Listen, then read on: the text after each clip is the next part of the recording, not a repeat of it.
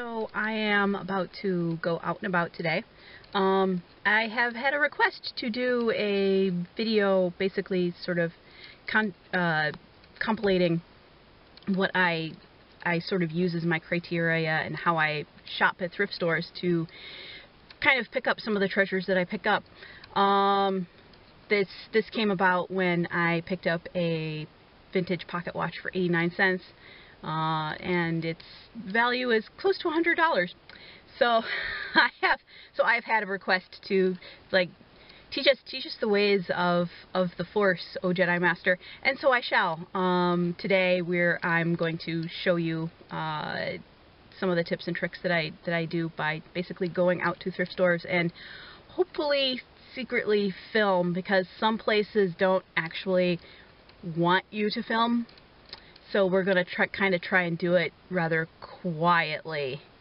And since the weather is particularly cold and rainy and just awful, I am dressed in several layers with wellies and a cap and looking rather almost British-ish, even wearing a Manchester United jersey. And so we're just going to kind of go around to a couple of thrift stores and see what we can find. The first thing I do is I literally look at everything. I look at all the shelves, even if I'm not really interested in books in any particular fashion. I just kind of give them a glance, because I have found all sorts of things stuck in really weird places. There is always a place where they have like bag stuff. In this particular case, it's sort of a wall of miscellaneous things, from stationery to sewing items. I'm specifically looking at a bag of it might have been trimmings, but it seems to be like hair ties and stuff.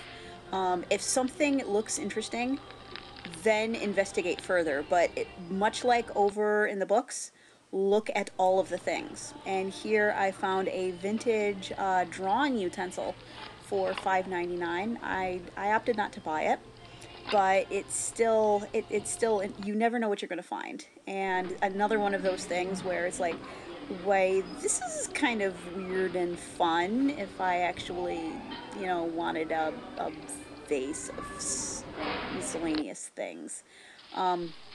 Legos tend to be a really hot thing for thrift stores. Savers here tends to put them over with the collectibles. And the collectibles section, you never know what you're going to find. Like these little Harry Potter figurines and a old vintage postcard, I guess. $3 was actually a little much for that. The sort of like the silverware is exactly the same thing. You look over everything, you pick it up, you feel it, if you really love it and it's a decent price, buy it.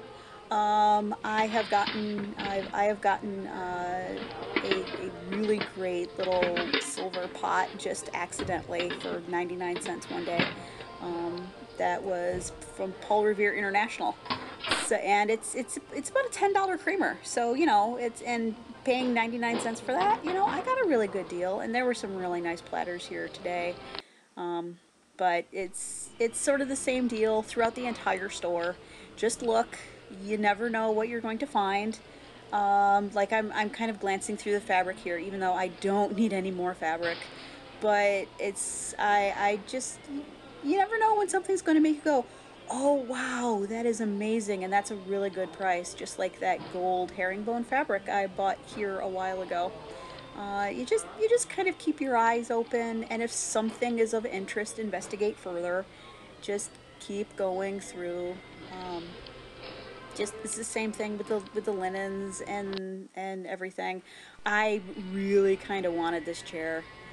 I loved it. There were quite a few vintage chairs on wheels, but $20. I didn't have an immediate use for it, so I left it. I almost kind of wish I didn't. Vintage My Little Pony Paradise Estate pieces. Alas, I already have extra Paradise Estate pieces, or else I would have bought those. Vintage vintage shoes are really, really great to find at thrift stores because they tend to be fairly inexpensive. And particularly, I happen to be glancing over the men's shoes there. Okay, when I'm looking at clothing, I always pull it out of the rack and give it a really good once over. I feel it, I look for any holes, for any stains, if there are any missing buttons, anything that would need to be repaired, or if or cleaned in any particular way. This is a really gorgeous shirt. And once again, also looking at the price tag going, is this worth this money? Do I love it? And so I buy it. This is a shirt that goes along the same lines of, okay, there are problems with it. Is it repairable? And is it worth repairing? In this case, it is a genuine vintage shirt with some stains on it. It looks like it hasn't been cleaned in 25 years. It is $12, which is a little high, but I had to have it. This is one of those things where it's like $12. This is completely my aesthetic. I love the long Kaftan type clothing. The problem is it might have been a bit small, and there was also some repair work that needed to be done. I didn't really want to take that on, so I opted to not purchase this gorgeous black beaded long tunic, but I'm sure someone else is going to fall in love with it and buy it. So I didn't record a whole lot in Savers. I actually wanted to record more than I did, but it was really busy in there. Probably because everybody had the same thought I did, in that it was a good day to kind of go thrifting. I found Lego Batman over in the video game movie media section. I didn't really film over there because there were a lot of people, and it's at the very front of the store, and I just said screw it. This $5.99 is actually kind of a really good price for used games. If you go to like a used game place, you might end up paying a lot more than that. Everything inside seems to be good. When you buy movies and video games and things at the thrift store, always make sure that the discs are actually in there and that they are in good condition. This is, quite frankly, immaculate. Whoever had this actually took really good care of it, or they barely used it. I was at a thrift store one day, and they had a ton of Wii games, and I got really excited, but then I opened them up, and all of the discs were gone. Somebody stole them all. So I went, all right. So I didn't really... That store was also really busy that day, so I didn't really tell the clerk. I just sort of popped open all the boxes and made it rather obvious that all the discs were stolen. So, yeah. But yes, I picked up those two shirts that I showed you, as well as a new shopping bag, because that is fantastic. I love shopping bags that just have gorgeous graphics on them. So, and since New York State is going to be moving to bagless and sans plastic bag in the near future, it helps to have lots and lots of different shopping bags sitting around. Moved on to a new thrift store, Ambets in this case.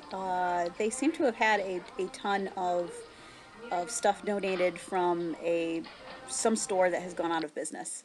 And so I snagged me a Hufflepuff thing. Patterns, sewing patterns and things, it's exactly the same way as you shop for DVDs and CDs. Look at them really closely, make sure everything is actually in them, make sure the patterns are uncut. Ooh, here's a good one. $4.98 and $3.88. Brand new. They're cheaper at Walmart. Nope. That's a definite no.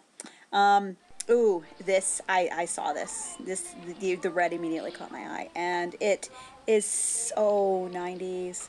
It is a gorgeous satin trimmed velour dress. It is incredible, and I absolutely had to have it because fuzzy. I love fuzzy things. Continuing an apparent Lego theme today, we have Lego Pirates of the Caribbean. I honestly didn't know that they made a Lego Pirates of the Caribbean video game, but apparently they did. Another Wii game that looks like it was basically unused. So I am going to have some Lego Wii fun at some point.